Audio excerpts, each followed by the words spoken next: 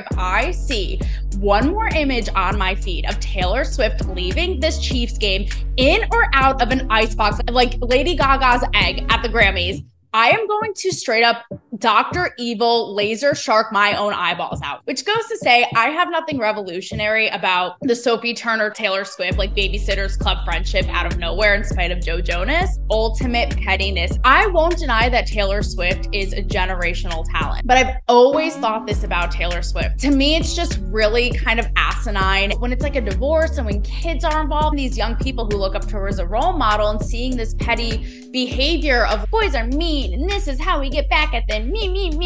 It's just lame. Bitch, get out a voodoo doll and do a good old hex like the rest of us and be on the DL. Look fucking hot. Have your voodoo doll in your purse with some hot sauce like Beyonce. The best revenge is your paper, as Beyonce said, and looking hot, which I said here, one Taylor forever. That is how you get your revenge.